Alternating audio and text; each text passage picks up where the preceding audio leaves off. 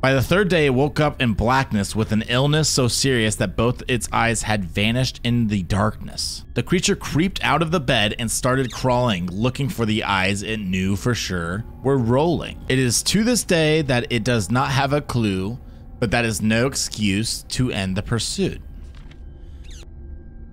Now beware those fleeting eyes and make sure to turn on the lights, for your own sight is at stake if you cannot escape. Ew. Great.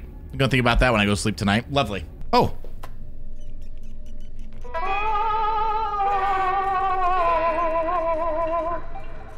The power better not cut out.